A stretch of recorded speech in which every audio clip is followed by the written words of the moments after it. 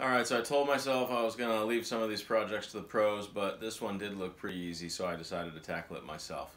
Okay, so I thought with the new 30 psi pressure relief valve I would have solved my problems, but I am finding that the pressure is still purging water. So now it's time to check the expansion tank. The bottom should be full of air, and it's not. It's full of water, which means the bladder failed. So I've already killed the power, I've turned off the cold water, and now I'm going to close off that valve and remove that expansion tank. So if this expansion tank is full of water, that's about 8 gallons, let's just say 8 or 9 pounds per gallon. That thing will weigh about 70 pounds. So I'm going to use a little tool to remove the inside of the Schrader valve and drain it into buckets. And if I do this right and I'm lucky, that thing should be very light when I'm done. So I have turned off the power, I've turned off the water supply, I've closed off the valve up here. I've got as much water out of here as I can. I think it might still be heavy, but I'm going to unscrew it, and hopefully that doesn't come crashing down on me. I'm going to loosen the tank, so I got to do this with a wrench first. Alright, so I've got a couple pipe wrenches on it that'll help me loosen this thing up.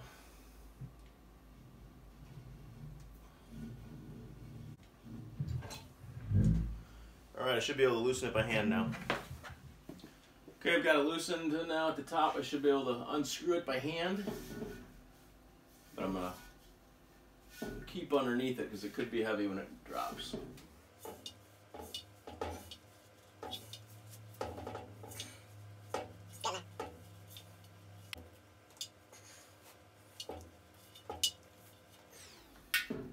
It's pretty loose.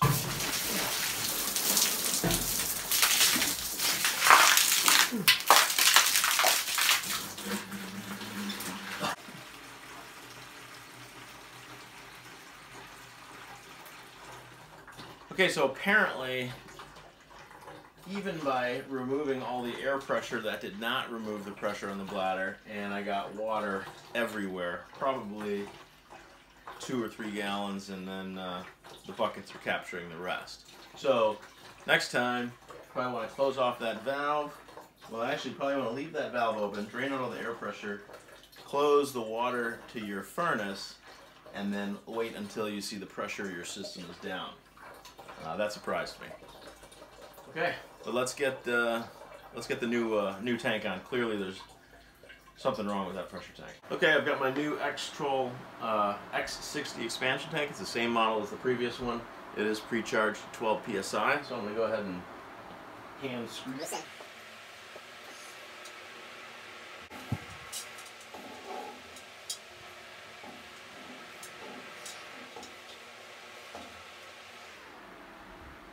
The last one was pretty tight. I'm just going to leave this one hand tight. It's pretty firm. Alright, the system looks good. So now I'm going to turn the cold water or the water back on to pressurize the tank. Now it's reconnected to the system. I'm going to turn the boiler back on, and I'm going to monitor this to see if I've solved my pressure relief valve releasing water problem. I'll keep an eye on it, but that's all there is to it. Hope you guys enjoyed this video.